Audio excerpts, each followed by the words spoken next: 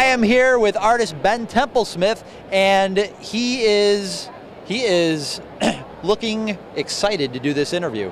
So, oh, I love TV interviews. How is the con treating you? Pretty good. And so, are you getting? I mean, you have your own. You have your own. Studio mate flipping me off behind the so camera. this is your. I love Menton 3. Menton3.com. Send him insults. So this is your studio. This is where everything is great. This is not your studio? This is a booth at a con. This is a booth at a con. My studio is in a building. Your studio's in a building in Chicago, so you're very local. This was nothing for you. This was no trip. You didn't have to fly over. It's about a 30-minute drive. 30-minute drive for you? Okay. Good traffic. What's the reception been like? Have you had a lot of people coming up? Do you find that? It's a hometown show. It's great. It's your hometown show, so. Chicago is a very comic city, really. Oh, absolutely. A lot of creative people here in comics in the industry, and a lot of fans, and a lot of comic book shops. So. Absolutely, and there's a lot of. We were just going up and down Artist Alley, and there's a lot of aspiring artists. No. There's no such thing as an aspiring artist. You either are one or you're not. Anyone who can even draw a stick figure is an artist. Talk about that a little bit. The difference is a professional artist versus non-professional.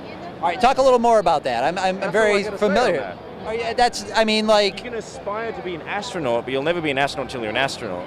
But if you can draw anything, you're already an artist. There's no aspiration. The only aspiration is to be professional in it and to master the art. So the key is being paid for your craft. If you want to be a professional artist. That's the professional part, right? Yeah, or you can die in obscurity and never earn a dime off your paintings or drawings. Yeah. Well, I mean, that's my plan. My plan is to die in obscurity. Even if they did, they would not be an aspiring artist. Okay. They'd just be a non-professional artist. So an aspiring artist is just somebody who just thinks they're going to be an artist all day long and then never does anything. Yes. All right, well, that's good. That's very few people. Okay. It's a point of contention I pick with many people.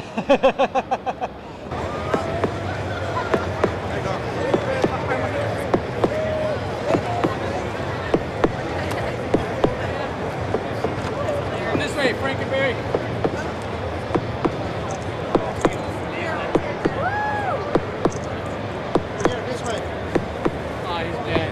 My name's Dave Stewart. Dave Stewart. Okay, Dave, tell us a little bit about Roar Comics, why you guys are here. Well, Limeforge and Roar Comics, we're a digital-first comic book company, and we have various licensed properties as well as our own original properties. We have on the license side, we have Miami Vice, Saved by the Bell, Punky Brewster, Airwolf, and Knight Rider. And some of the titles we have in our originals, we're working with Rampage Jackson. On Rampage Jackson Street Soldier, we have Chavo Guerrero from WWE fame. We also have titles like Quincredible and Roboy. Oh, it's very important for us. It's our opportunity to kind of see the fans. Like I said, we are a digitally focused and digital-first company. So actually, this is our opportunity. We actually have some print books available for the fans, and it's kind of the first time ever. So it's a great opportunity to come by the booth and actually get something in print from us. And when you see people who get dressed up for this kind of event, does that inspire you to do things in the future that might be a little different, or is it just a matter of the experience? Oh, I absolutely love it. I'm actually waiting, since we're a newer company, I'm actually waiting for somebody to dress up as our characters. So as soon as I see that, they're going to get a great prize pack from us. Hey, it's Monty again here at C2E2 Chicago. I'm here with Cara Nicole. Hi, how are you? Hello, Monty. How are you? Good. There's no T. It's actually Mani. Mani. It's a really weird name. M-O-N-N-I-E. Oh, it is Mani, because it could be like money. Yeah, it could be. Like, what up, money? What up? So, it's good to see you. I follow you online. I'm a huge fan. I understand you have a huge following on the internet. How's that working out? You know, I got a little bit. A little bit. Been around for a while. You're pretty much cosplay celebrity. Oh, thank you. No, thank you. So, what is it like to be an internet celebrity? Well, I don't know. I mean, I like do stuff and things, and you know, people talk to me, and I'm like, hi, how are you? And yeah. Do you find a lot of people recognize you on the street outside of costume? You know, more than I would think. Cool. I could see that. I don't know if I would recognize you outside of costume. Most people don't recognize me inside of costume. Like, oh yeah, is that girl around? Wait, that's you? What? Wait. Huh? That's funny. All right, cool. Yes, and it's really funny because I'm actually the Amara Tantris Magic card. Yeah, on the booster pack for the Dragon's Maze series, it's at like every Target and Walmart and everywhere, right next to the checkout, and nobody catches it. And they're all surprised. Whoa, that's you. Yeah, that's me. That is a huge claim to fame. I am not on any magic cards, unfortunately. You should be. I think this is working for me. This could happen. You hear that, Magic? Make it happen. Sexual chocolate card. This guy. I don't know about that. We're going to edit that out. Don't edit that out. You keep that. That was awesome. So how is C2E2 going for you? Is this your first year here? No, I was here last year. I debuted my Harley Quinn, I wore my Phoenix, and I wore Power Girl. This year I'm doing all different cosplays. It's a great show. I love the people here. It's a good community. I get to stay in Chinatown, which I love that there's signs everywhere that says, "We will call the police." You do anything, they're going to call the police. It could be like for like good things too. They're gonna call the police and let them know. They're like, you just helped someone cross the street. They're calling the cops. Calling the cops. Oh, sorry, just a little tangent there. What do you hope to accomplish at C2E2? Do you like to get people to get photos, or you just like to sell prints and stuff, or like what exactly is your goal? Is there a specific goal? Or you just like to present yourself? Well, one day I hope to be working for Marvel or DC. Hint, hint. I'm a colorist as well. So I've been doing a lot more with my colors. I've got my art prints and my cosplay prints. And I love meeting people. I love when people follow me and they'll be like, hey, I brought you some dill pickle chips, because they remembered that that's kind of my thing. So that kind of thing really touches me, how many people remember who I am and follow me to the extent that they actually know what I like and what I'm about. Very cool. So where can someone follow you on the interwebs to find out what you're like and what you're about? Well, there's azpowergirl.com. There's Facebook/azpowergirl. I'm azpowergirl pretty much everywhere. Twitter, Tumblr, YouTube. I'm the azpowergirl. I don't know why. But yeah, azpowergirl everywhere. Like AZ, like Arizona Power Girl. Awesome. And obviously today you're not dressed as Power Girl. I'm not. I'm digging the black cat. This really has blown up. It's become the profile picture for other pages. And I've been on people's websites just out of nowhere. They don't know who I am, but this picture's everywhere. And I really enjoy it. Yeah, so is there anything that you geek out about when you come to the cons? I go to a lot of them, so every once in a while something will hit me. Some piece of art or some new creative thing that's outside of the box. Like my neighbor here, they're gone. He's giving away free bananas. Who does that? That is awesome. And people will stop and they're like, hey, free bananas. And that kind of things. Things that are just different and, out of the box. Awesome. Are you going to be involved in the cosplay tournament thing that happens tonight? I honestly have no idea what's going on tonight. I really wish I was more involved in the cosplay community, but really a lot of times after these shows, I am back at the hotel and I'm doing color commissions all night. So if you have any original art or black and white art prints you need colored, I can do that. I will hook you up.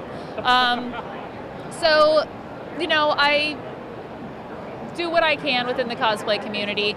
Most of my cosplay community stuff is with my charity groups back in Phoenix and the Arizona area. I'm still with the Justice League Arizona, and I do work with them and the Arizona Avengers. But can you explain for people who do not know still what cosplay is? I have no idea. We're grown-ups dressing in costume. It's not Halloween, but anymore you can do it for any reason. People have asked me, where do you dress up most? And I'll tell you, Circle K. Because I'm always stopping there somewhere to get, a drink or a sandwich or something on the way to somewhere else. So where can you find me in costume most? Circle K. All right. I'm loving C2E2. You go visit everybody, talk to the artists. Looking is free. Look at their stuff. Not just down here, One guy actually, funny story, comes up and he says, they're blue. I'm like, what? Your eyes? Actually, no, they're not. You thought you're going to be all cool and slick, like, yeah, I'm not looking at your chest, I'm checking out your eyes, and then you got it wrong. Have you guys been to Comic-Con before in the past? Is this the first time for you?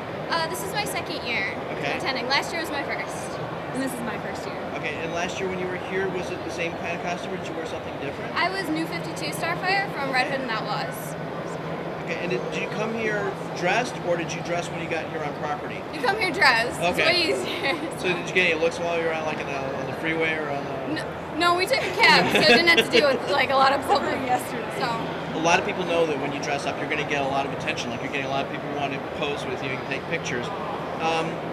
Is that living up to the expectation of what you anticipated in terms of dressing up as being part of the event? yeah, I think when you decide to cosplay, you do become somewhat of an entertainer. So like you're there to like, you know, if you're someone's possible favorite character, and you know you want to be that character for that person. Okay. So I think that's part of the whole convention experience. Right. And do you cosplay outside of this event? Yeah. Yeah, I have. I read to second graders the other day. Oh, okay, cool. Yeah.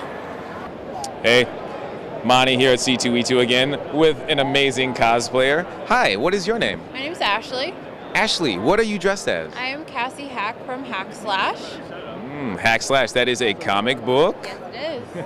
It's the 10th anniversary of the comic book. We just had a panel this morning. Really? I missed it. So how did the panel go? It went well. It was a lot of fun. Got a new bat. Are you involved with the comic book at all, or just a fan? I'm friends with the creator, so a little bit involved and a fan. Awesome. That seems to happen a lot in comics, more so than in other mediums, I think. Yeah, that's actually how I got into C2E2 was I met him and we became friends, and now I go on cons and help him out at his table and cosplay. Awesome. And did you design the costume yourself? This is actually from one of the last issues of Hack Slash, so I always pull my inspiration from my costumes from his art. Cool. And are there other costumes that you're going to be dressed up as today or throughout the rest of the con? I'll be a different Cassie outfit tomorrow. Perfect. Any great stories or memories from the convention so far? From this year, I'm just starting out. I've been busy working, so haven't got to explore too much. But the panel was really fun. Cool. All right. Any shout outs you want to make to your Napervillians or anything out there, or anything you want to plug? Come by ILG and see Tim Seeley at the Hack Slash table since you don't know what it is. Come check it out. Oh, I know what Hack Slash is. I was just asking for those people out there. I was going to say, if you don't know what Hack Slash is, you need to go read it. You should have hit me with a bat in the face if I didn't know who Hack Slash was, right? Totally. Yeah, you would deserve that. Awesome. Thank you so much.